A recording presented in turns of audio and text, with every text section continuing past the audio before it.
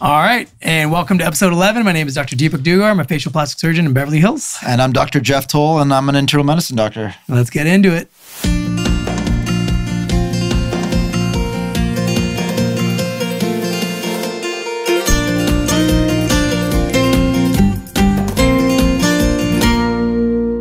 All right, and welcome back. This is episode 11 of Modern Prescription. My name is Dr. Deepak Dugar. I'm Dr. Jeff Toll. And today we're talking about really cool stuff. We're doing a face-off, a plastic surgery face-off. Finally.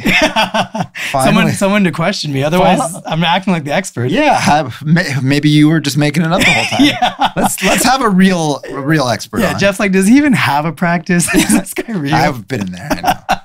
But we have our first plastic surgeon guest, which I'm really excited about, Dr. Jon Cabin. He's a friend, a colleague, and a close friend of mine and Jeff's. Yeah. And we're super excited to have him on and talk to us about his expertise with all types of facial plastic surgery. He's an expert. It seems like he knows more than you. He does know more than me. I'll admit that 100%. He knows way more than me. I only know about one little thing in the middle of the face, the nose. Yeah. Otherwise, don't come to me for anything else. But yeah, we're super excited. We're also going to answer some questions. So we asked last week for you guys to ask us some questions, and we got some. So let's go through these. So one question we got was, I am a baby boomer and a retired medical professional. What can I do to help with COVID in my community? What would you say? I think there's a lot that someone could do. Number one, there's virtual consults. So if this is a physician, they can absolutely, contribute and do virtual consults for people. I think people are looking for guidance, whether they've been exposed, whether they have a fever, whether they think they may have been exposed. And sometimes they don't necessarily need to speak to a practicing physician, right? Whatever. To get basic advice, advice like that. Or is it okay to go to the grocery store? Is it okay to be in the backyard with my grandchildren, stuff like that? Yeah. And also just giving similar advice to friends and family in their community about how to be safe, how to socially distance safely, how to have a meal with your grandparents outdoors and be safe, things like that. Yeah. So those are all different ways. And I think whether you're an RN, whether you're a physician, if you know how to keep sterility or keep, clean, and those are helpful ways to contribute. Yeah, I think that's great. I completely agree. I think, your local church, mosque, temple, those are obviously great resources. A lot of them are closed right now, but they still have community guidelines, online bulletins, email lists that are going out. Mm-hmm. So maybe you can contribute and ask to write a little column for it and give your little advice for COVID, and just make sure that people know you're available to give advice, even though it's not going to be professional advice if you're no longer working, but at least it could be some, sage advice. And if it needs to go to professional, of course, you would be the best person to guide them. Probably any random person would be better than the CDC guidelines right now. So. You don't agree with those anymore? They're just useless. I mean, they're telling people to not test after they've been exposed. I heard. Yeah. What is the deal with that? Well, the orange guy wants there to be less, the president. I think they do. he wants there to be statistically less cases as the election is kind of getting closer, to be able to say, look, we fixed it. There's less cases. Mm-hmm. And a very good way to have less cases on the books is to not test people who were exposed. So other than that, I can't really think of a good reason not to test people who were exposed. Yeah. Yeah, that's a good point. Because in a way, and this is a little counterintuitive, I actually think testing people who are exposed is actually more important than testing symptomatic people. Because if someone is symptomatic, you could argue they should assume they have it and stay at home and quarantine the full 14 days or until 5 days after their symptoms have resolved. And if they're sick enough, they should see a physician. But really, the test itself isn't that helpful. Right. Whereas if someone's been exposed to someone, they need to know whether they have it or not to not expose other people. Right. So, that makes total sense. So in a way, I would argue they are exactly who needs to be tested. Right. Completely agree. And that leads into the next question. Someone asked, can you get COVID twice? Knock wood, so far there's been very few cases where we even think it was possible, and maybe one or two where we actually think it happened.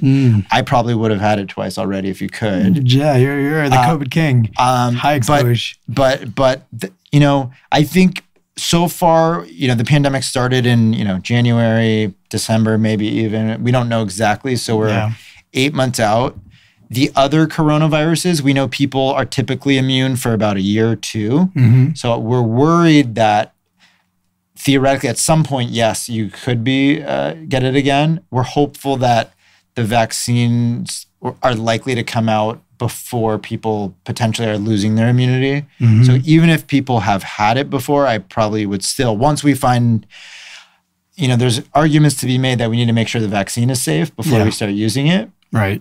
But assuming it's safe, for myself, I had it, but I still plan on getting a vaccine once I think it's a safe vaccine. Yeah, me too. And that leads to another question we got, which is, if I'm going to get the vaccine, should I wait a few months until people have gotten it before I get it? This is a great question. So in the studies that they're doing, they're pretty well able to determine whether there are short-term side effects. So they're already studying this in tens of thousands of people with the various different vaccine options. So they may be able to tell how likely is it that you have a bad allergic reaction? How likely is it that you have something like Guillain-Barré, which can happen from the flu vaccine, which can cause a neurologic side effect? The answer we don't have is, what's the possibility you have some long-term autoimmune disease develop or something else that we can't say? And so waiting 1 to 2 months after you let some friends get it may not answer that question, really. Yeah.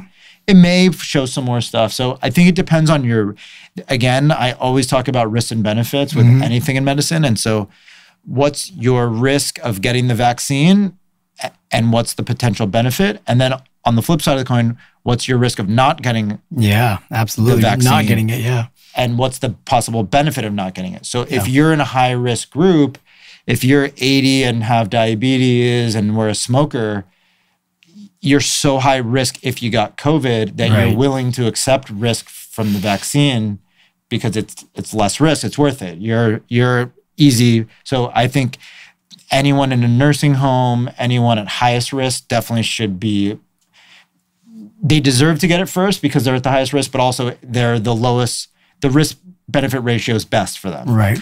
I agree. And I think there's a large consortium of people in this country right now who still to today think COVID's fake.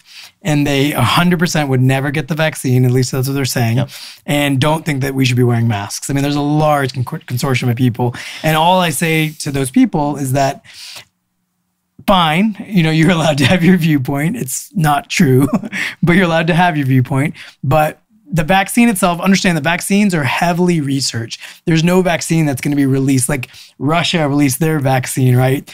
Maybe not heavily researched. Ours will be before it comes out. I mean, I will say I'm worried because I want everyone to get the vaccine, but we know that this administration is willing to take shortcuts on things, and we know they're willing to say, don't test yourself. And so they may be more willing to push through something that hasn't been as rigorously studied, to be honest. But again, if you're high risk, the risk benefit ratio is with you that it's worth it to take. Yeah. The question is going to be for the other people, and it's difficult question. Yeah, great. And then the last question we got, another one. This is unfortunately won't be able to go through all of them, but the next one we got that we can go through is: at what point should I see a doctor for pain, such as neck pain or shoulder pain? So basically, if you have like a little ache in your ankle or your neck, and you just kind of feel a crick, at what point should you see a doctor? So if anything is either severe pain, like greater than 8 out of 10, you probably should see a doctor. If anything has any neurologic symptoms, so if you have tingling or weakness or numbness, so if your neck hurts, that's one thing. But if you feel shooting pains down your arm or numbness in your fingertips, so if there's a neurologic component to it, the reason why that makes a difference is there may be some urgency to fixing it. So if you twist your neck and your neck's stiff and the pain is just sort of in the neck, but there's no neurologic symptoms, it's probably musculoskeletal. Could it be a disc or something else? It could be, but the time, if you waited for a few days or a week to find out if it got better, you're okay. Right. Whereas if there's a neurologic deficit, like weakness, like you can't lift your arm up, like numbness, tingling in the fingertips or something like that, then it may be a disc pressing on a nerve that you need to fix sooner than later, or else it could become permanent. Right. Great advice. Those are typical signs that you need to see a doctor. And I would say the other thing is, if the pain, even if it's low level, even if it's not severe pain, but it's chronic, like if it doesn't go away and you feel like you're having this low level pain chronically, I think very undervalued in America is physical therapy. Physical therapists are phenomenal human beings. God bless them all. We'll have one on the show soon. But physical therapy is so undervalued and underrated. And most people, if you have insurance, even if you don't, but if you have insurance, usually it's covered. And so you can see a physical therapist and kind of work the kinks out and understand some of the musculoskeletal problems from your shoulders, your neck. This is a little life hack that I personally am doing. I see a physical therapist twice a week. Really? Yeah. And because I have some little joint issues, pain issues in random places. And I think it's just because of years of doing surgery and just the way that I'm positioned. So I've been seeing a physical therapist twice a week, and it's the best thing I ever did. You literally get a 30-minute something massage, and then they do exercises and train your body to learn the techniques you need to do to improve those pain areas. So I think, if you have temporary pain that's only for a few days and goes away, it's all good. But if it's 8 out of 10 or causing significant side effects like Dr. Toll was suggesting, or if it's chronic and not getting better after a few weeks, I think you should definitely see somebody. And if it's a chronic pain that's not significant, like you're suggesting with the symptoms, then physical therapy might be the best way to start. Physical therapy and blood boys. And blood boys. Yeah, if you didn't listen to last week, you got to go back. Everyone needs a blood boy. That'll fix it up. That's another major life hack. I haven't gotten to that level yet. Yeah, right. Now I'm at the physical therapy level. I can't wait till we get blood boys during a filming. Would you get a Jewish blood boy? Of course. That's not racist. I'm just asking. Kosher. Yeah, because you need kosher blood. Yeah, I'd probably get a little Hindu blood boy. Well, I'm super excited. We're going to introduce. I'm super excited. We're going to introduce our guest for the day, Dr. Jon Cabin. Stay with us. All right. And so we're welcoming and bringing on a very special guest today. We finally have a real facial plastic surgeon here. I know. Not just a TV doctor.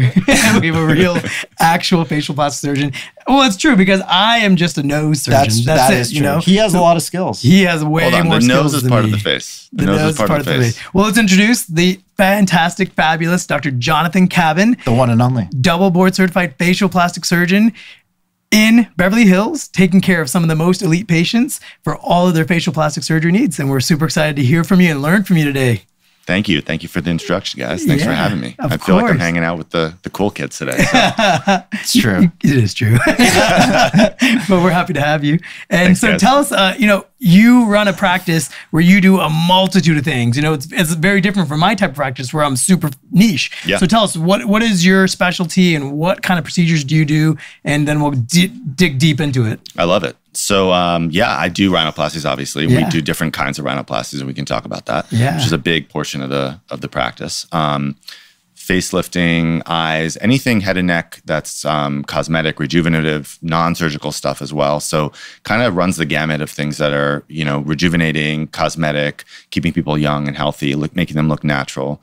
And then reconstructive stuff as well, people with lacerations, trauma, cancer, and those kinds of things. So it really runs the gamut. But, we overlap a bit. So. Yeah, that's amazing. Yeah. And you are a contributor and writer for Doximity, and you've written a couple of really cool kind of landmark articles that have really gotten a lot of popularity. I don't know if I call them landmark, but for the people reading them, it is. So tell us, the one that I thought was really cool. You have one about surgeons being like athletes, which I always talk about all the time, like every episode. I'm trying to compare myself.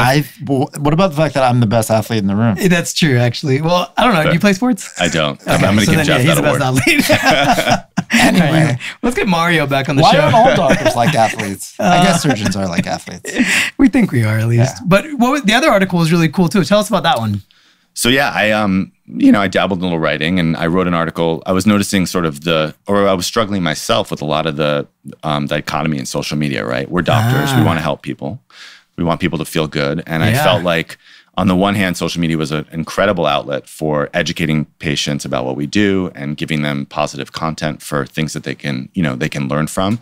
And then the flip side was, I was noticing in my own life personally with my friends and family, some of my patients, that there was a lot of wasted time and energy on social media. And so I was kind of trying to process that by writing about it. And one of the conclusions of the article was, like, for me personally, I think there's value in it if you're sharing things that are of value to other people. And you have to be careful with yourself, with your patients about going too far and making it sort of a consumerism of empty content that just wastes people's time. So that was kind of what I didn't really make a database conclusion. It was like a mental conclusion, but that's great. Yeah, I think it's a good observation, because I think all doctors, and I think all consumers, all patients, when they were looking at their doctors online, we all struggle with like what to put on social media, what not to put on social media. Yeah. You used to be really good about doing case of the day and really pushing that. when I was in my residency, and then when I first started my practice, I had more time. It sounds weird to have time in your residency, but I was in the hospital like on a shift, and there's like a few minutes of downtime here and there where you could post or whatever. Yeah. Sleep. And it's a lot different when you're not only seeing patients, running a business, you just have less time to think about it. Yeah. You know, it drops down on the list. So I do try, I think it's important to kind of communicate what type of physician you are, what your belief systems are, and what just makes you, because medicine is such a personalized thing. Yeah. So you guys are both facial surgeons, but you have a different approach. And I think both of you are similar in the sense that both of you are really care about your patients, and both of you really want the best for them. But neither of you guys are the type of plastic surgeons who will just like get someone in and, make, do whatever they want if you don't think it's good for them. Yeah. No. And that's, I think, why all of us get along well and agree with each other in that sense and send each other patients. And so if you're able to get that across on social media, that can be very valuable to your practice and letting people know who you are. Right. And some doctors have varying levels of comfort in front of a camera, comfort in front of, putting themselves out there. So is that something that you felt has been difficult for you? I mean, definitely going into plastics. I mean, first of all, I admire you guys because you're kind of the doctors I look to emulate, because you guys have been so good at putting that out there and creating value, I would say, not content. Man, so sweet. I'm trying to get him to join TikTok. I don't want China. China's going to steal all your data.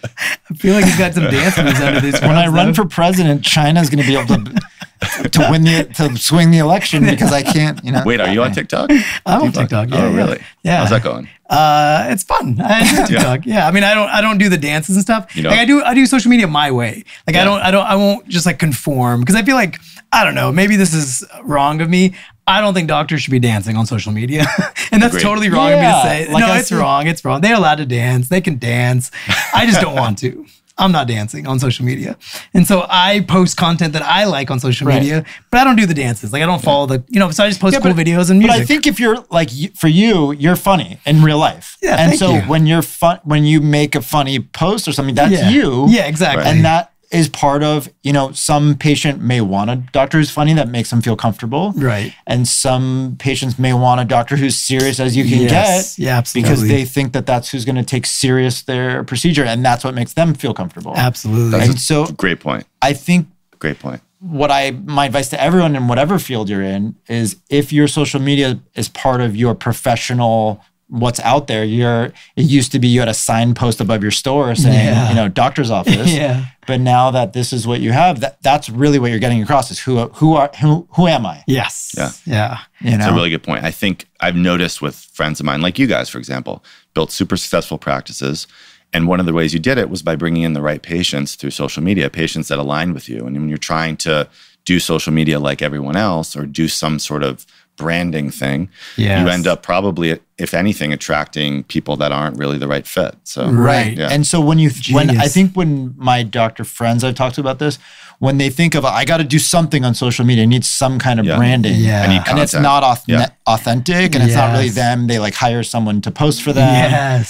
Then it doesn't translate into, because for me it's like someone watches my stuff or reads, they totally agree with the way I see the world. Right. And then they come to me, and then their friends or the people they are around are probably of like mind also. Yeah. And so it just kind of goes that way. No, but I think that's perfectly worded the way you said it. Like, if you're authentic, you're going to draw people similar to you. Totally. If you're unauthentic on social media, you're drawing random people that you may not even want in your practice. Yeah. And I think the other thing is doctors, like now that we all have great practices now, it's when you're younger and starting out, you're kind of nervous and shy about it because you also don't know, you're kind of hyper competitive in a bad way versus once you build a practice and you get busy enough, you're kind of like, there are tons of patients out there. Like I can't see them all even if I wanted to. Right. Totally. And you get more selective in a good way where you're kind of like, all right, there's a lot of good doctors. You're kind of pushing, no, go see another doctor. It's great. I tell every patient, one of my favorite things, no matter what, go see another consult. Yeah. Totally. And they love it because they get so confused in a way, but I genuinely mean that. Like, I don't want you to book surgery with me just because I was really charming and have a great plan for you. Yeah.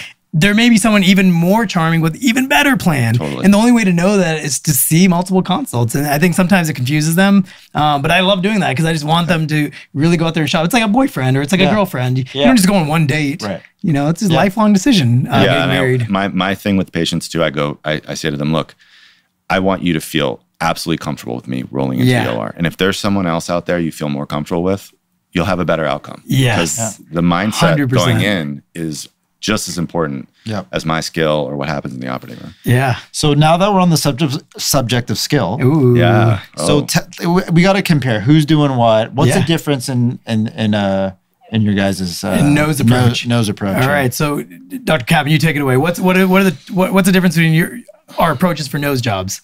So Deepak is a closed rhinoplasty master. Oh, I will give him that. Thank you. No, you're very kind. I learn a lot from him. Thank you. I've gone to the OR with him, actually watched him operate to learn some things. I love it. It's so much fun. And there's really, there's a lot of discussion of closed versus open versus scar.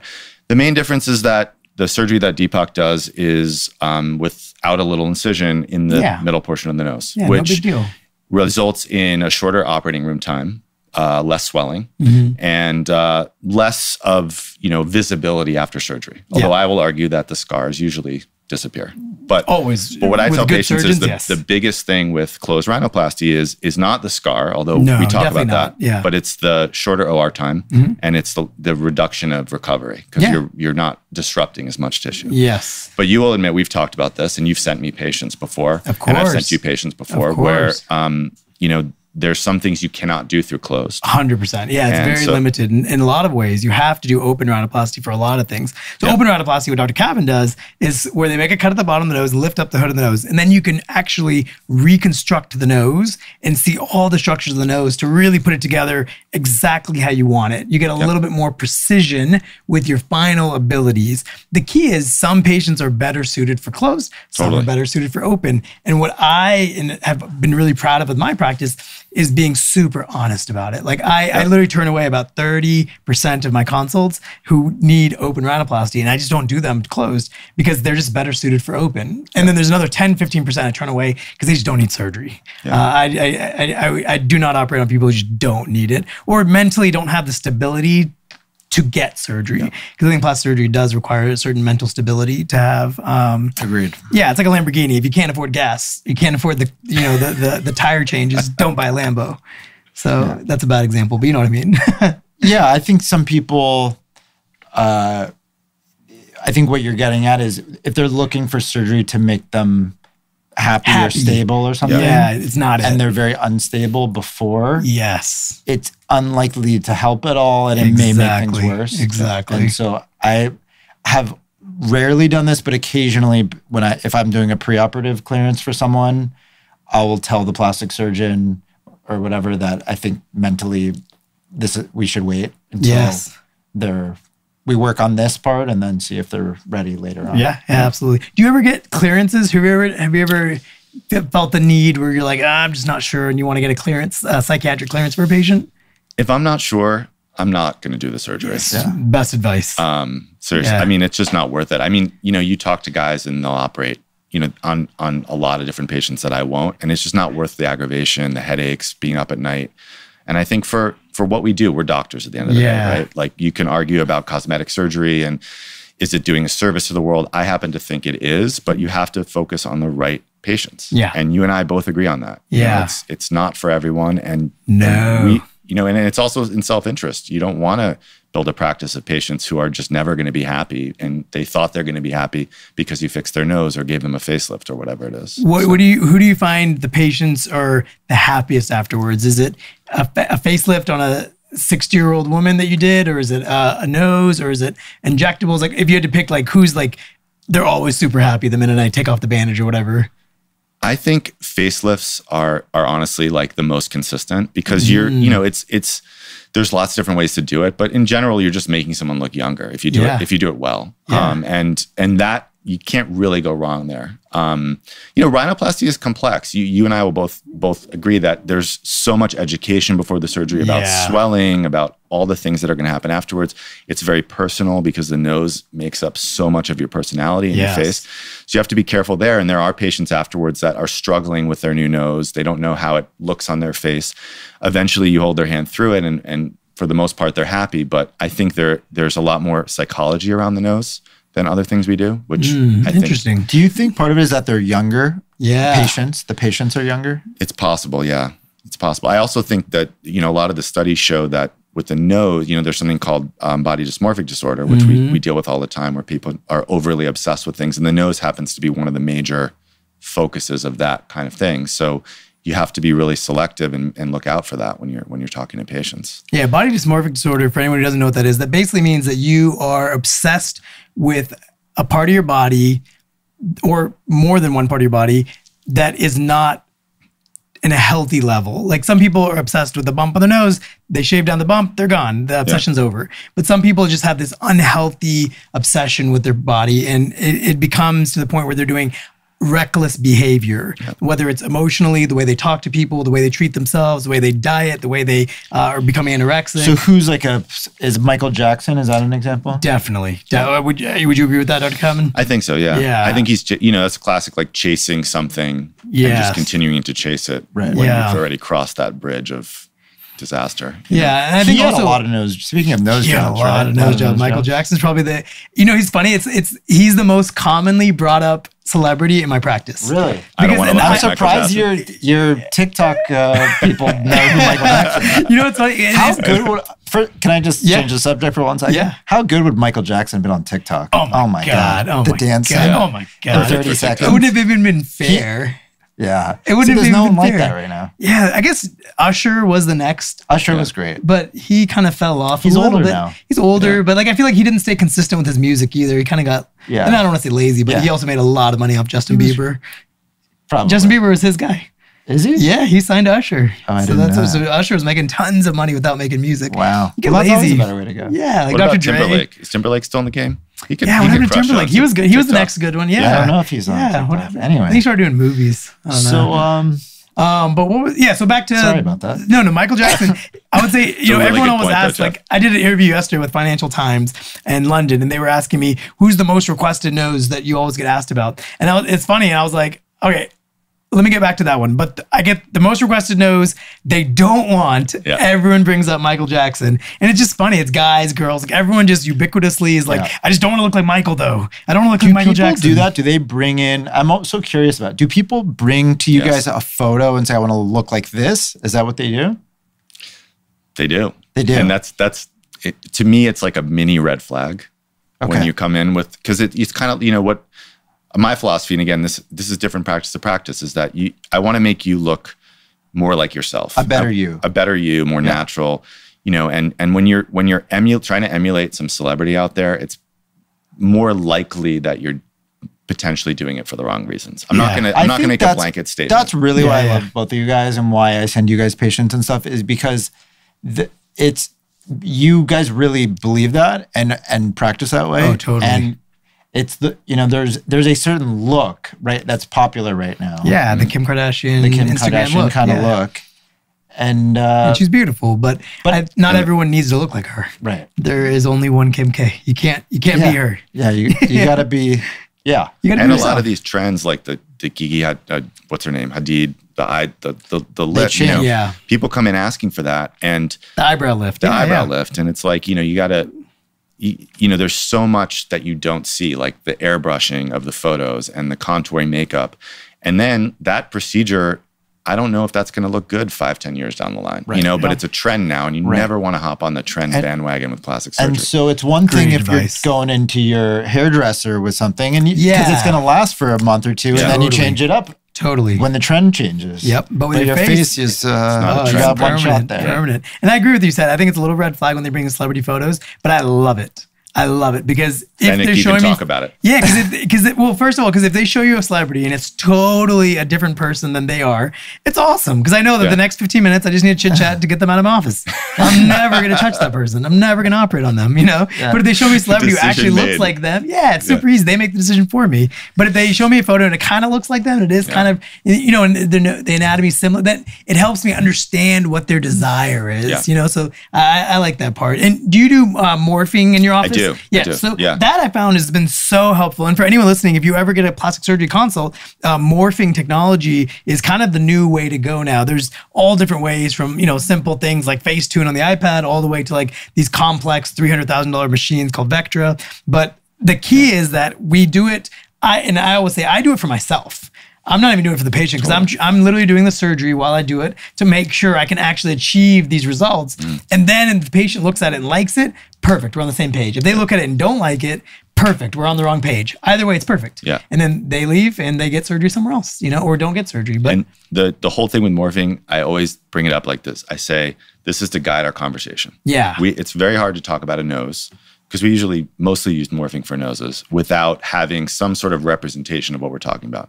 I can talk about deprojecting the tip and taking down the bump, but if you're not seeing it on the screen, it's very hard to talk about. So it's almost like a crutch with the conversation of a way to explain to someone what your vision is. Yes. And I agree. If your vision doesn't align with yours, you're probably not the right surgeon. Yeah, and I love that moment. Yeah. I love that moment just as much as I love the moment where we do align. Like I love that because it's just about efficiency. Like, you know, with work, with life, with time. I feel bad for patients too. Sometimes I'll have patients send in photos.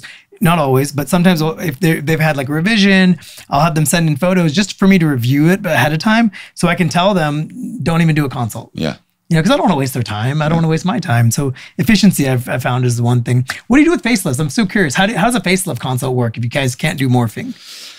A lot of it just comes to standing behind them and pulling their skin up with your hands. Oh, cool. I'm And they just look in kidding. the mirror? That's a small piece of it. Yeah. Yeah. No, I think, you know, you talk about what you're achieving. You talk about how you're going to do the surgery, what the telltale signs of aging are. So a lot of people come in and they say, I'm looking a little older and I think I need a facelift, but they don't really know what a facelift does. And so my job is to educate them. What does a facelift do? What parts of your face are we treating?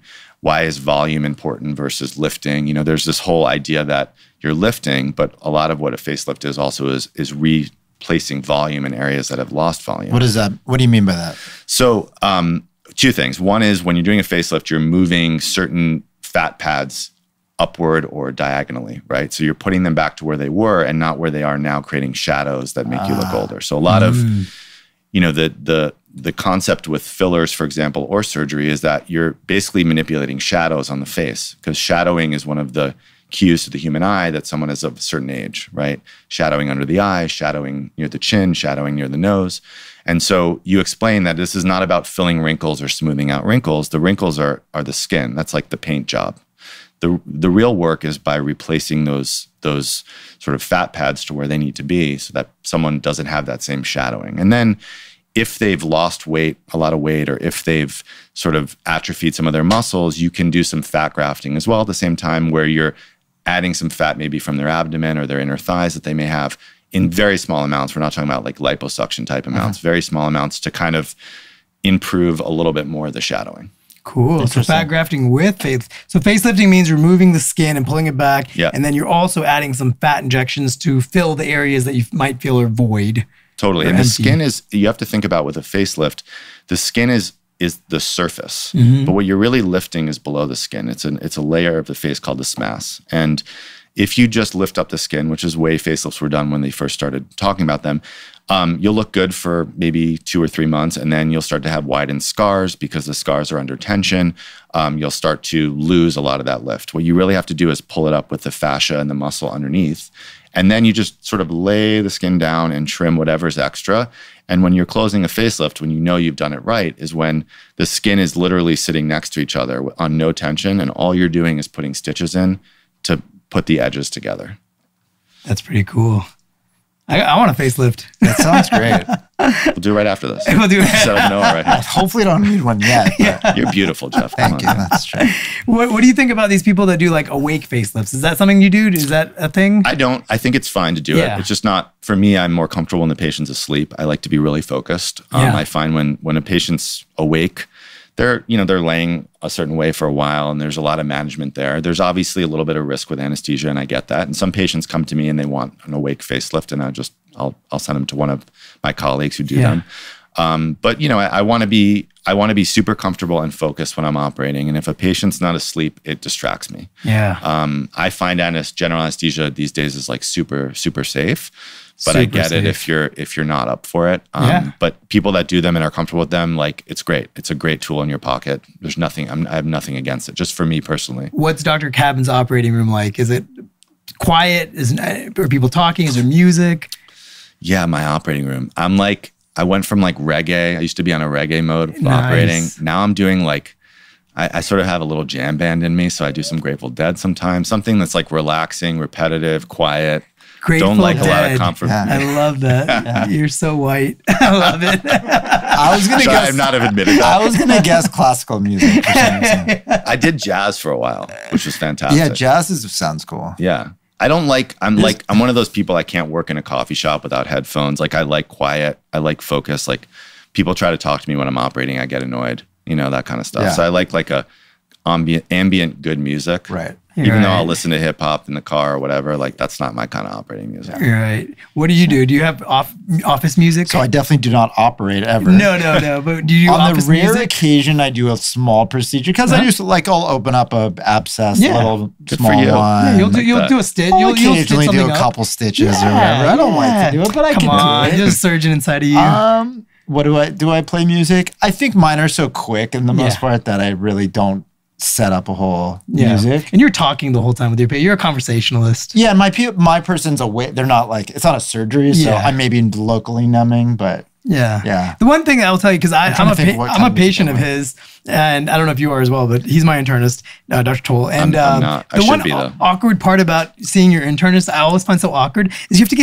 to take your clothes off. It's so weird. Yeah. And that's just like, I don't know if you, It's for funny. you, it's not weird Wait, at all. hold I on. assume. You take your clothes off? it's funny. You have It's funny because Do a full exam. I think for my closest friends, that if they're my patients, Mm-hmm. for the very intimate things like prostate exams and Yeah. stuff, I'd really think it's more comfortable if they would see a urologist just for that one thing. This is a message to Jeff's close friends. But for the rest, I don't know. Yeah. But do you feel discomfort examining? Because we examine people with their clothes on. That's the reason we chose facial plastic surgery. Yes. We don't have to look at people naked. at Do you this feel like point- that's a weird thing or no? Not really. You know It what? doesn't even bother you. I don't really notice it anymore. I That's think cool. when you start, you do, but it's just. But you kind of get It's like used to you're it. looking at the inside of someone. If I had to look at under someone's skin on their face, I would vomit. And he's comfortable doing that. Yeah, that's right. So I can, whatever. And tell us about, so you were also have an institute where you were treating migraines. I do, yeah. Yeah, tell us a little bit about that. And what are Yeah. your modalities of treatment? And, tell us a little bit about that. It's a whole other topic, and it sounds kind of weird because I'm doing facial plastics, but there's obviously a lot of people know about treating migraines with Botox.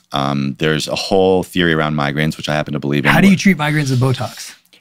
Actually, Botox is FDA approved, meaning the government has approved it to use for migraines. And there's a very, very strict protocol where you inject a certain amount of Botox in certain places around the face and neck. And in double-blinded, placebo-controlled phase 3 studies, it showed efficacy, Wow. pretty strong efficacy. The funny thing is, a lot of neurologists do this treatment because it's approved and it works, but there's also a lot of controversy about why it works. So, Is it because the muscles get weaker and they're not clenching down as much? so the traditional explanation is that you're basically relaxing muscles around nerves that could be triggering migraines.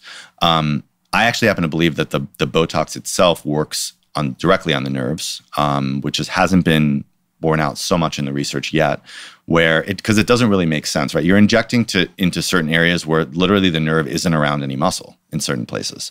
And so you're explaining it by saying the muscle around the nerve is relaxing, but there's no muscle around the nerve. So how are you explaining it. And to clarify, so Botox weakens the muscles. Yeah. That's typically how Botox, that's why it gets rid of wrinkles in the face. So you're saying that your hypothesis is that it's actually weakening, doing something to the nerve. It's almost like turning the volume down on the nerve a little bit. Oh, interesting. And the way I explain it is that, obviously anyone that has a migraine's been to a doctor, people in medicine know that migraines are happening in the brain. There's no question about it. So people are sort of wondering, why are you injecting Botox in the face and the neck and the shoulders for something happening in the brain? And the best way to explain it is that if you think about it, some of the nerves in the neck or in the shoulders in the face, they're like fuses. And that fuse gets lit and it sends a signal to the brain where kind of the bomb goes off, right? So if you can turn down the volume on those fuses, if you can desensitize those fuses, you can turn down the volume on the migraines. And what that usually looks like is decrease in frequency, meaning number of migraines per month, decrease in pain, meaning the amount of pain you have with each migraine, and decrease in how long they last. And in some patients, this is more the exception than the rule. You actually get rid of them. Wow. So in my mind, long term, they don't have to repeat the Botox. Well, they have to get Botox. You have to get Botox every 3 to 4 months. Got it. But if you're doing regular Botox, they get off their meds. They're wow. more. It's not always the case. It's usually more of a reduction. And when would you suggest patients consider this as a treatment? Like if a person gets a migraine, once or twice a year, are they a candidate for this, or is it someone who's getting migraines daily or weekly? Like when are they a candidate? So I'm probably gonna get skewered for this by the neurologist, but there's a lot. We'll have one on to answer it next week. Yeah. The migraine Botox is approved for people with chronic migraines. Chronic migraines means like 14 or more a month. Jeff knows the definition better than I do, I'm sure. I happen to believe that Botox works really well or can work for anyone with suffering from migraines. And I also think the way we think about migraines is a little backwards, because first-line therapy for migraines nowadays is medication. And if you talk to any migraine sufferer, they will tell you either their medication doesn't work very well, or the side effects are terrible, or the migraines are getting worse on the medication when they don't take it. Botox, in my mind, is, even if it doesn't work, trying it once to see if it improves the migraines, in my mind, should be the first line, because Botox has minimal side effects. Is that usually covered by insurance if someone's doing it for this purpose? No. It's very hard. It'll need a prior authorization, so you'll need to fail. You'll need to fail medical management, oral options, and then probably get it authorized. Is that accurate for you? You're probably not doing insurance. I'm not doing insurance, but I know that first of all, you have to meet these very specific criteria, which most people don't meet, which is a certain number of migraines for a certain amount of time. On therapy. On maximal therapy. Yeah. My understanding was always that migraines were actually like vasospasm in the brain. And so most of the drugs that we use are things to target, like calcium channel blockers, things that will decrease the vasospasm, and then medications like the triptans and things like that that do the same thing. So vasospasm meaning they're not getting enough blood flow? Well, we don't know if it's whether they're not getting enough blood flow, or there's a backflow of blood flow, or there's something about the blood flow. And on most of but they don't really know. These are all like theories that are unproven in any way. Yeah. And none of the medications that would go along with the theories really work. And so that's why they're constantly looking for new solutions. Because it would be one thing to say this is because of vasospasm. Right. You give them a medication that cures vasospasm and then the migraines go away, but that's not the case. Okay. And so they're constantly looking for, because there's something in the heart that can happen called Prinzmetal's angina, where you get like a vasospasm and it causes actual chest pain. You can actually have your troponins go up. And that type of thing is thought to be similar to, or like if you've heard of Raynaud's in the hands, where the hands can turn different colors. And that gets cured by Botox too, interestingly enough. Wow. And so I think there's something about, I think the vessels are innervated by the nerves also. And so there's probably, it ends up being something about the smooth muscle on the vessels that are controlled by the nerves must be what's being affected. Yeah, because you do have all the smooth muscles on the actual vasculature. Yeah. And even to your point about it affecting the nerves, because there are little tiny microscopic muscles, right? That we don't even like analyze and calculate, but don't do the nerves have little tiny pulley systems with the musculature, with the, connective tissues around it that the Botox like may be working non-major on? muscle. It's Like very or the possible. smooth muscle of the vessels and stuff. Yeah. To your point, Jeff, that ties directly into the theory, because the trigeminal vascular system, which is the trigeminal nerve, which is a cranial nerve, it ties into a lot of the nerve endings in the brain on these vessels. And so the theory is that these branches of nerves that we're treating, which are branches of the trigeminal nerve mostly, which send signals directly to the brain, it bypasses the spinal cord. By downregulating those nerves, you're downregulating that signal that then may end up on these nerve branches on the vessels, Yeah, that makes causing sense. them to spasm. Yeah. But no one really knows. They've shown that Botox downregulates some sensory nerve signaling. They talk about substance P, which is something that comes up with pain. But I just find like dramatic improvement for a lot of patients who have been literally suffering for years and been told by their doctors, they're not a candidate for Botox. It won't work for you. You don't qualify.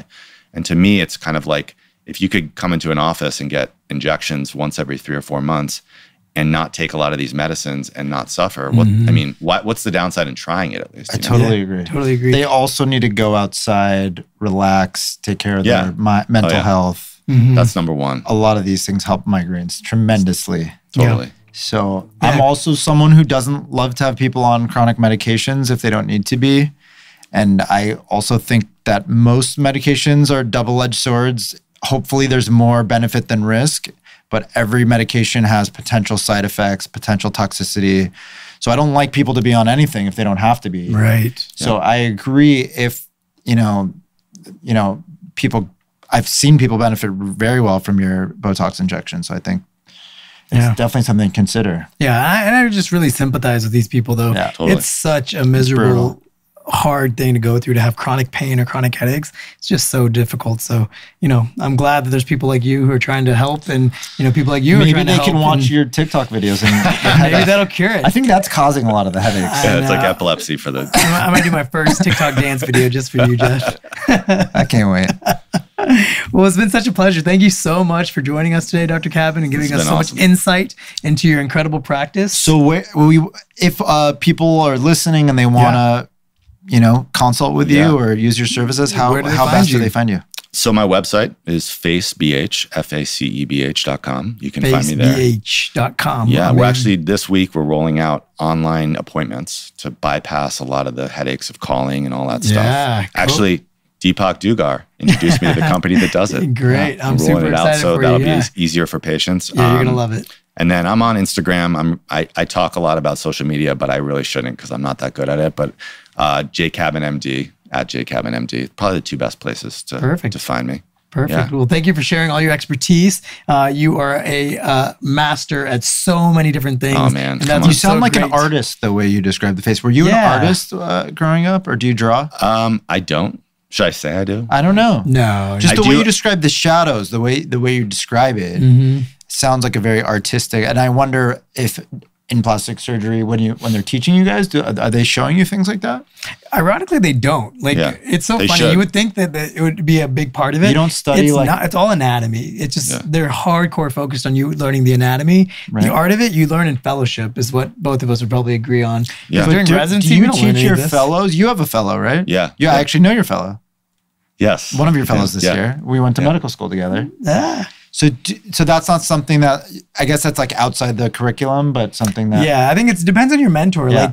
Your mentors really guide your careers. Plastic surgery is something that's truly taught to you and handed down. Like no plastic surgeon out there just made it on their own. Every single plastic surgeon, and you'd agree to this, it's all from their mentors, whoever your mentors are. And it's usually a collective of mentors, not like one. Usually you have multiple mentors. Mine being Dr. Kanodia, of course, yours, Dr. Azizadeh, and your New York City mentors from your residency. You have lots of mentors. But both of us are kind of, I think all plastic surgeons, you're definitely molded by your mentors because they're the ones who teach you the art of it because they've learned it over the years. Yeah. One thing Dr. Kanodia So you're a Jedi master? Yeah, I'm trying to learn. He's my Yoda. One thing Dr. Kanodia always told me that still sticks with me till today, and I can't wait till he comes to the podcast. But he told me Is he that going to come? Yeah, absolutely. Right. We're super excited. Yeah, Dr. Toll invited him. I want to be a spectator for that one. Yeah. It's going to be great. But one thing he told me when he was even younger as a kid, he would on airplanes, he was like, I'm so bored, for 6 hours. And this is like, in the 70s, 80s, 90s, there's no TV, there's no entertainment, right? No so all you have is Game Boys. magazines. There's nothing, just magazines, And so he would literally just rip out the pictures of pretty girls and he would just study them. And he would say, why is she so pretty? And he would stare at it for hours just to understand why he had this spiritual or intellectual moment of attraction to this face. So and I interesting. love that. And he's done this for years. Even today, like he'll come to the office sometimes, literally, I'm not kidding you, and he'll have like 5 or 6 ripped out magazine photos, like, look at these faces. And he's so excited about it. And I love that. It's That's like awesome. That's cool. He passion. truly loves, he loves beauty. But that's where I understood how the art and beauty goes into it. But no one in school ever taught me that. And I think that Interesting. what you said is totally true from the mentors. And I also think plastic surgery, there is a personal aesthetic. And that's Yeah. another reason why you want to find someone carefully. Right. I always tell people, and this, I may get slammed for this too, but like if you look at someone's website or their office and it doesn't appeal to you aesthetically, you may want to think twice about going to that person for your surgery because Or their face. because you're trusting, you learn all these things from your mentor, you learn all these things from the person that trained you, but then you're the guy in the operating room saying, does this look the way I want it to look? Does this please me aesthetically?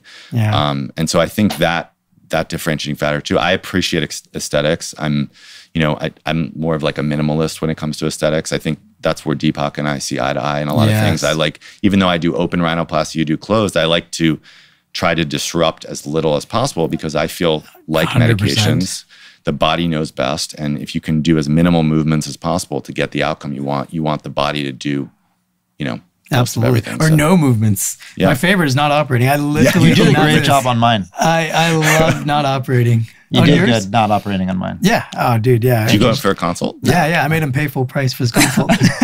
Dr. Canody is going to bring in a picture of your face. Check out. You should. Look at this beauty. That's a beauty. I rejected Jeff. He's too good looking. That's a beauty. Well, thank you for joining us Yeah. today. Thank you, We guys. really This was really appreciate your fun. insight. Yeah, our anytime. pleasure. Our pleasure. Thank you so much. All right. Well, thanks everyone for listening today. We had a great conversation. Really cool to get a different view of facial plastic surgery. I loved it. Yeah, it was really cool. And a lot of cool insights.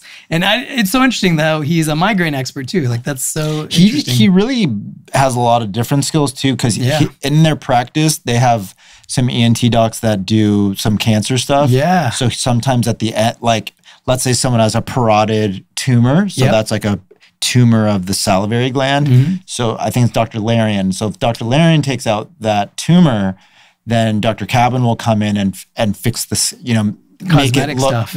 make it, as beautiful as it can look afterwards. And I love that holistic approach to yeah, the it's head very neck. cool. Yeah, and then very- he's done some laceration repairs for me, for on some patients. Yeah, very cool. And stuff like that. So I love that. So it was great having him on, and we're gonna have a lot more really cool guests. So stay tuned, guys. We have some really cool doctors, some more really huge celebrity influencers coming up soon. So stay tuned, keep listening, keep sharing, keep rating us. gotta and- share the show more. Yeah, share the show right And- now. and send Send more it to a friend. questions. If you made it to this point in the show, this is the secret message Yeah. part. Okay, if you made it to this point of the show, that means you are special and you are chosen. And we need you to do us a big favor Yes. and send this to a friend right now. Gotta send we it. love you. God bless. We'll see you next week. Thank you for listening.